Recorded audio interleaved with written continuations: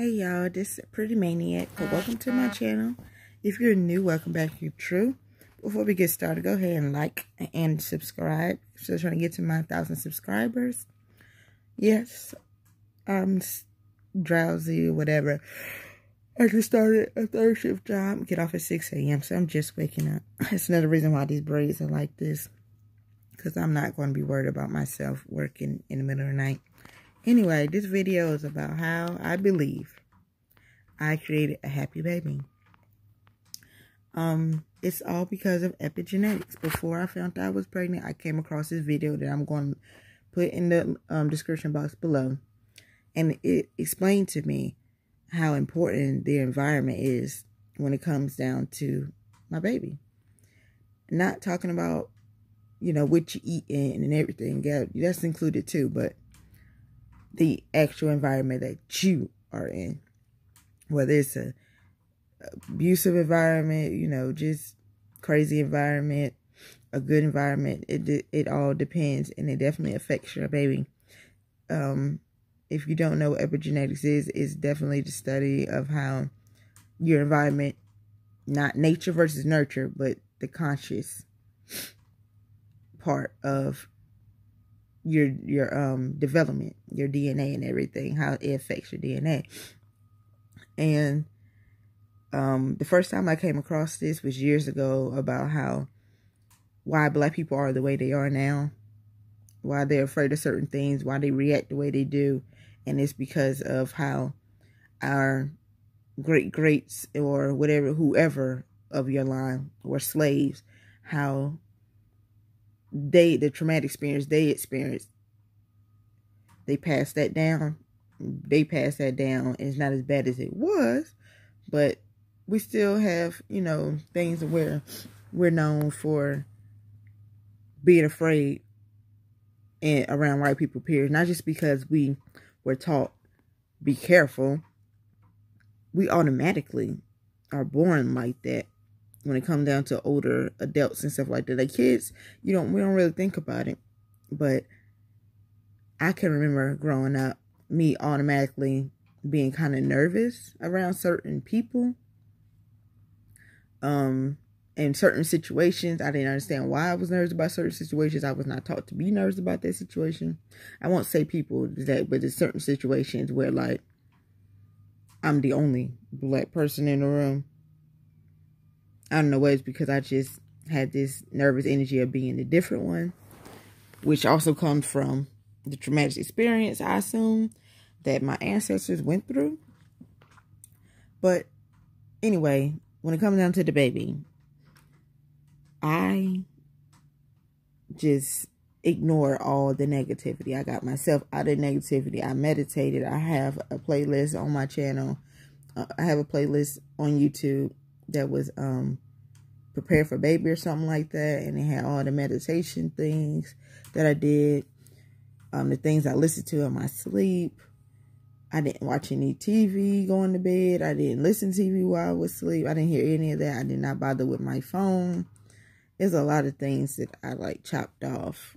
Like still to this day, when I wake up, I don't touch my phone for maybe an hour or two. And I don't allow me and my baby to go to sleep listening to anything on the TV. We might listen to like certain sounds and stuff while we're asleep. Certain hurts, stuff like that, that's going to kind of help us recuperate in our sleep and things like that. But yeah, that's pretty much what I did. And I ignored a lot of ignorant things when it comes down to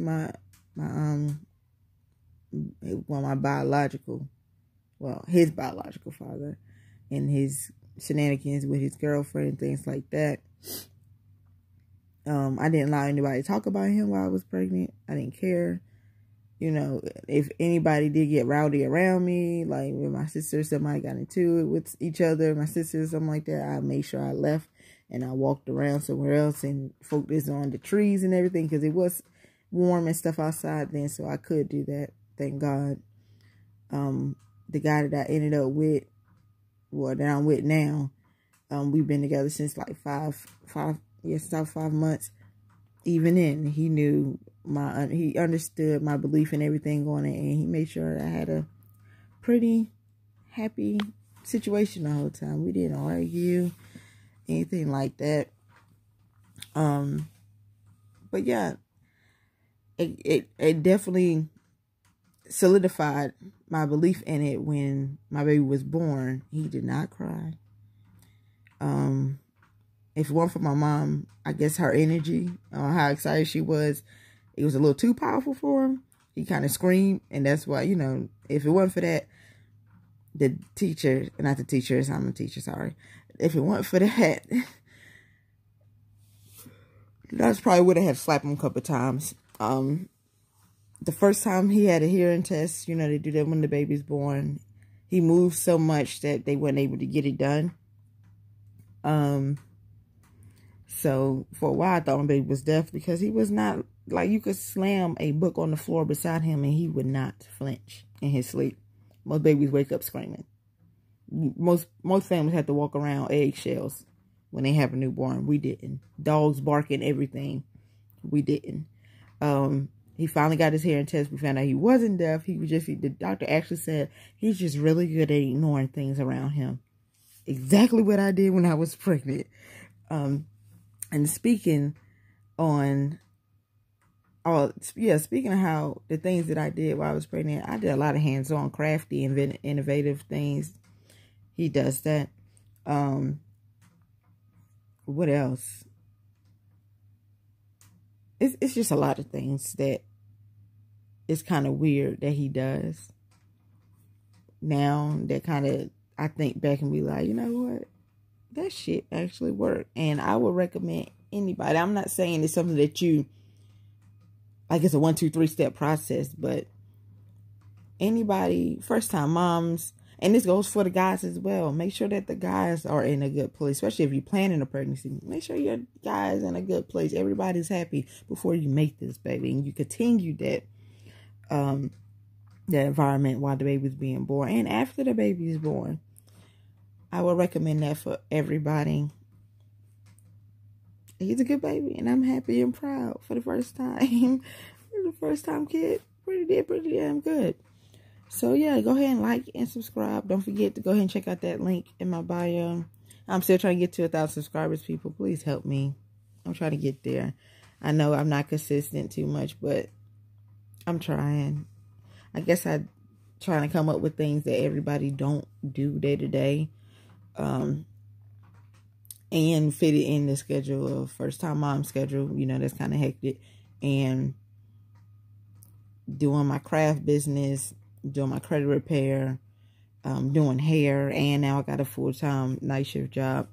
It's crazy, but yeah, stick it out with me. I promise it'll be worth your while if you just subscribe. Thank you. Love you.